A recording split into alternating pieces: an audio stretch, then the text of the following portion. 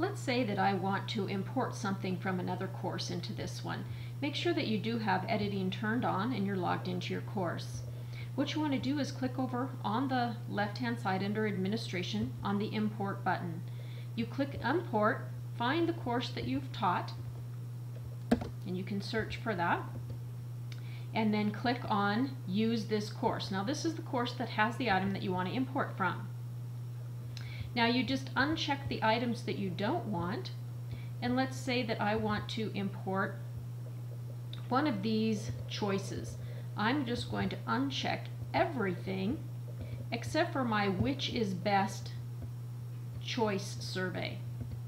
I'm going to uncheck the quizzes and the resources, and when I'm done I click continue.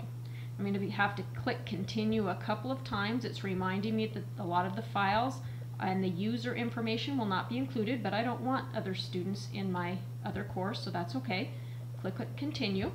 Again, it's just doing some verification. Click continue again, and then click continue.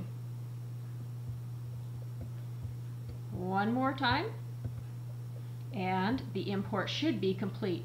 Now when I scroll down and take a look at my course, I see that my which is best has been imported, and of course I can move it around and put it wherever I want. I can import a whole entire class or just sections of a class into another one.